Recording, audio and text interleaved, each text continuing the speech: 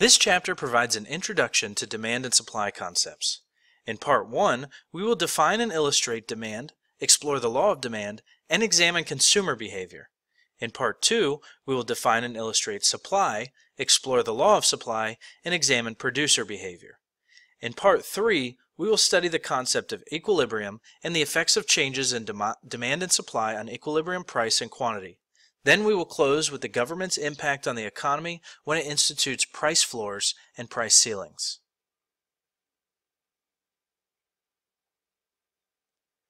For this chapter, we have to make a few assumptions. First, the markets discussed are competitive, and there are large numbers of buyers and sellers acting independently. These models aren't accurate when you include imperfect competition, such as monopolies, or if the economy is a command system with a substantial amount of government interference. There are several types of local markets that are applicable to the discussion. Local markets include such markets as the farmer's market that brings together buyers and sellers of produce in the summer. National markets include markets like the U.S. real estate market and international markets like the New York Stock Exchange. It is through the interaction of independent buyers and sellers at these markets that price is discovered. To be part of the demand for a good, consumers have to be both willing and able to purchase the good.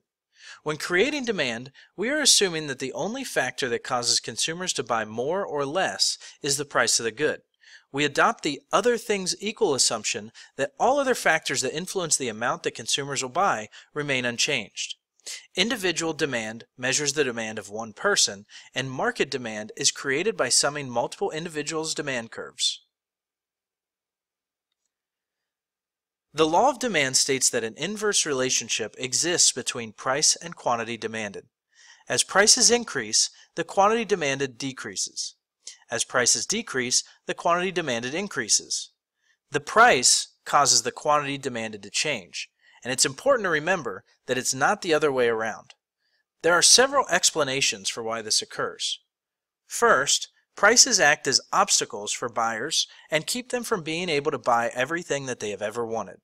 So it makes sense that with a limited income, consumers will buy more at lower prices and be unwilling to buy more at higher prices.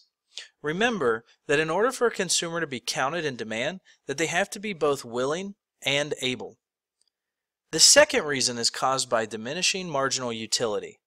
That is the decrease in added satisfaction that results as one consumes additional units of a good or service.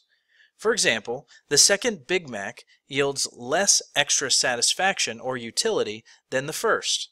Since additional units yield less utility, the price has to be lower to make up for the less utility. This is sometimes why restaurants will run buy one, get one half off specials to convince you to buy that second sandwich. The third reason is the income effect. A lower price increases the purchasing power of money income, enabling the consumer to buy more at a lower price or less at a higher price, without having to reduce consumption of other goods. In other words, it makes the customer able to purchase more at the lower price. The final reason is called the substitution effect. When a good's price increases, it creates an incentive for the consumer to replace that product with a similar but cheaper alternative good. The simplest real-world example is the relatively cheaper off-brands compared to their name brand counterparts. One or more of these occur whenever there's a change in price, and they further support the law of demand. To create a demand curve, we must first have a demand schedule.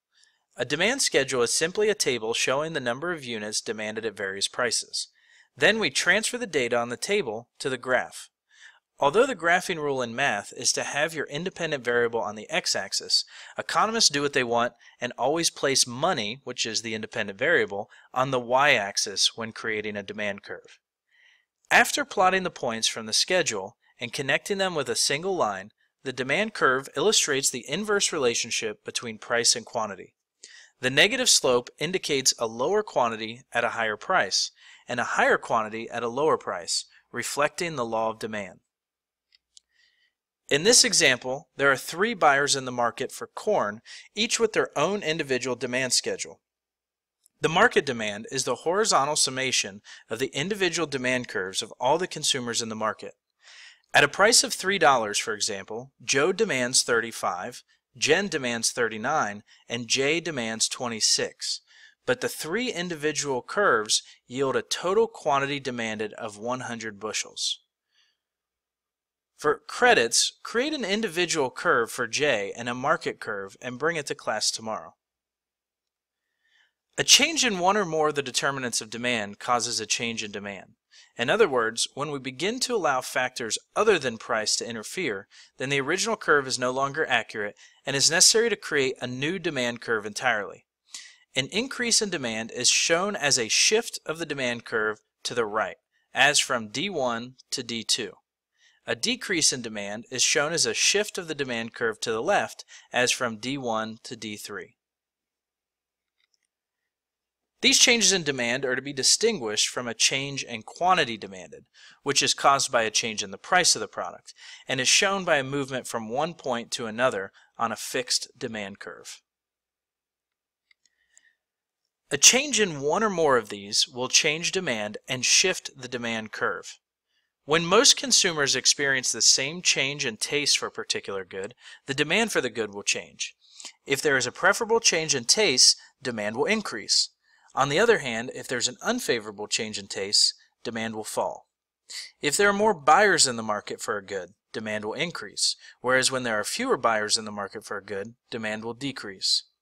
Normal goods are goods we buy more of as our income increases. Most of the goods that we buy are normal goods. We buy fewer normal goods when our income decreases. Inferior goods are goods we buy more of as our income decreases. We buy fewer inferior goods as our income increases. Complement goods are goods that we consume jointly. It isn't beneficial to have one without its complement. So when the price of one complement increases, the demand for the other complement decreases even if its price didn't change. When the price of one complement decreases, the demand for the other complement increases. Substitute goods are goods that we use in place of another. A perfect substitute is a good that we use in place of the other without any loss of satisfaction. If the price of one good increases, the demand for its substitute increases. And if the price of one good decreases, the demand for the other substitute decreases. If consumers expect the future price of a product to be higher, they increase their current demand for the product, so essentially to buy it before the price goes up. If consumers expect the future price of a product to be lower, they decrease their current demand for the product and wait for that price to drop. With income, if they expect a decrease in income, then they'll purchase less and save more, and if they expect an increase in income, they will purchase more and save less.